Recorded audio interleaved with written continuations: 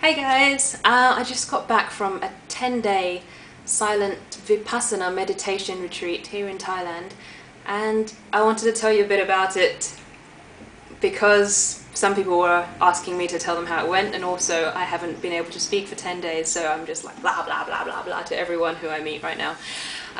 So when you first get there, you register online first, and then you get there, they take away your phone because they don't want you to have any contact with the outside world, but also your pens, papers, any books you have, musical instruments, musical listening devices, none of that's permitted. They don't want you to disrupt the meditation flow or try and intellectualize your thoughts or your theories on meditation. So that was cool. And then they took my purse as well with my money in it. I thought, why? It's not like I'm going to buy anything here. Anyway, whatever. They took that, and you live quite a nun-monk-like existence for those 10 days. You have to observe the 5 precepts, which is don't kill or harm anything, don't steal, don't take drugs, don't have sexual misconduct, and what's the last one? Don't tell lies. And for this reason they insist on noble silence, which I thought would be a bit weird, but actually I totally see why they insist on silence. So it means you can't talk to anyone, you can't even gesture at anyone, say all of this, you can't write a note to them, you can't even smile at them. No, you're not supposed to anyway, but obviously I'm just like and when I first got there, it seemed quite weird. I thought I'd come to a mental institution of some kind, because there's all these women standing around, mostly wearing white loose pajamas, just looking around, walking slowly, no talking.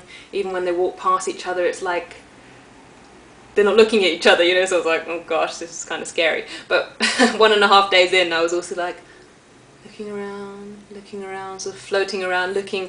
I mean, it's set in a beautiful place. You're surrounded by mountains, there's no pollution vehicles, there's wonderful butterflies, and it's just a perfect setting to be calm and concentrate.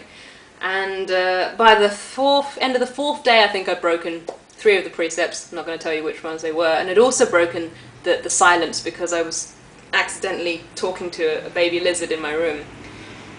And the minute I did, I was like, oh. And obviously sometimes I would just have to catch myself singing, you know. I just would start singing and then be like, oh no. Because you have your own room and you have your own bathroom, which is really good, because as I understand, for many of these centres you don't have your own bathroom. The facilities are great. I mean, they're more than adequate. It's clean. It's, you know, my mattress was this thick. You have cold showers. You have wonderful food. I just couldn't believe how good the food was, and it was vegan, which was really surprising. So that was great as well. And the bell goes at 4 o'clock in the morning. You wake up and you meditate for 2 hours. You have breakfast, then you meditate for 3 hours, and you have your last hot meal of the day is at 11 in the morning. And then you have fruit and tea at 5, and then nothing until the next morning for breakfast, which sounds pretty hardcore, but many people who meditate seriously, they just eat once a day. So I was like, oh, thank God I have two meals a day. But surprisingly, you know, you feel better than you think you will. I mean, I had much less sleep and much less food, but I was just bursting with energy all the time. I didn't even want to sleep in the breaks when I could sleep, you know. So it was a pretty weird experience. All in all, you sit each day for 10 hours at least meditating in silence, and they give you a bit of instruction, but there's no visualization, there's no chanting or verbalization.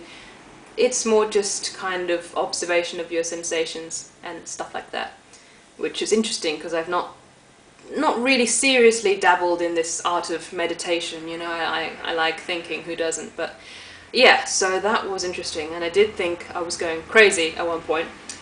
Everybody has a different experience though, you know, because you are alone with your thoughts and your minds interruptedly for about, you know, 10 days. And I have to say that doesn't happen. I don't think that happens to anyone, anywhere, unless they are a monk or a nun. And one of the things which is just everybody will tell you who's done one of these courses is you want to chop your legs off almost every day, because you sit cross-legged for hours and hours on end and you're in so much pain. And then they're telling you, observe the pain, work through the pain. If the pain is impermanent, and you're like, it's not impermanent, it's been there for 2 hours and I feel like, I'm going to dislocate my limbs or something. But I was kind of proud of myself. I did pretty well. I went to every session. I didn't move, even if I was in so much pain. I didn't leave early and stuff like that. So that was definitely a few points for the determination. But it was a hell of a mind roller coaster, And I don't mean to sound dramatic, but some days I would be meditating and I would cry tears of joy, and others I would just be so tormented by my own mind. But just like, God, just give me some kind of mercy right now. I'm just trying to be a better person, But all in all, I'm really glad I went. And I feel so lucky that they have these facilities for people like me who want to learn this kind of stuff. I want to be a better person. I want to be able to really control things like, being irritated or frustrated. I want to be a more tolerant person. So that way you can be a more kind of truly loving and compassionate person, Anyway, that's blah blah. But that's one of the reasons that I went. And I think it's incredible that all the staff are volunteers. The course is completely free, and you volunteer if you want to, but only after you've done the course. And the idea is you volunteer for the next students that come in. And they run these Vipassana courses. That's just the name given to this kind of meditation that the Buddha discovered.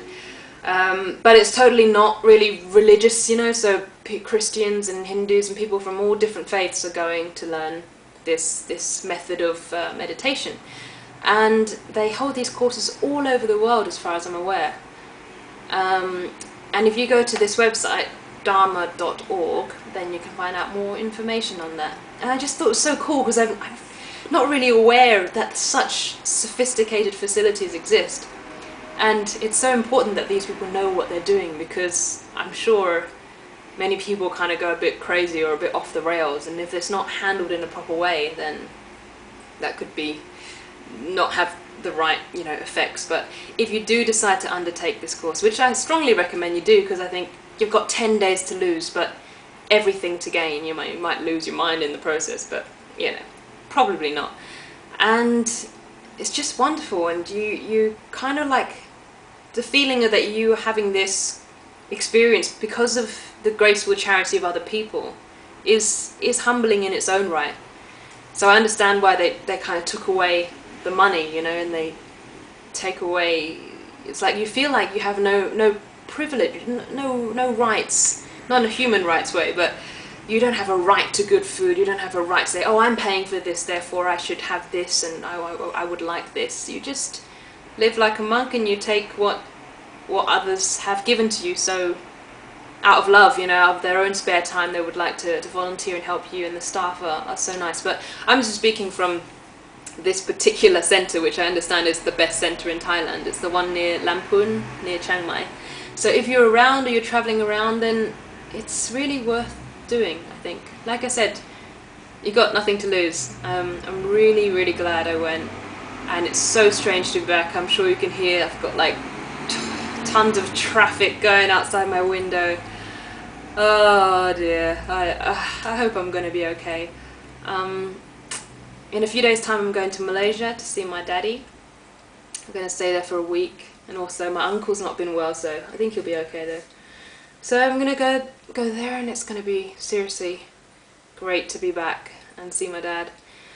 And then after that I'm going to move to the Thai-Burma border to start that 3-month volunteer post position, and we'll see how it goes from there. It depends on the finances, but if you know me, I'm all over the place anyway, so that much can be expected.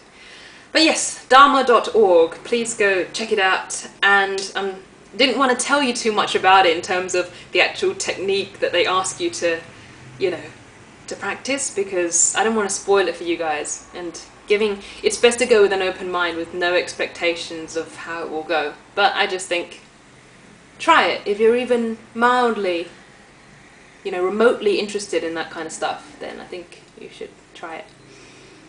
But yeah, whew, I'm back in the real world. How scary. Anyway, I gotta go now, so lots of love. Gotta catch up on emails that have accumulated in 12 days. So take care of yourself. I hope you're all doing well, and if you've had any of these kind of experiences before, then please write me and let me know. It would be kind of cool. And otherwise, peace, love, harmony and compassion to all. Mwah.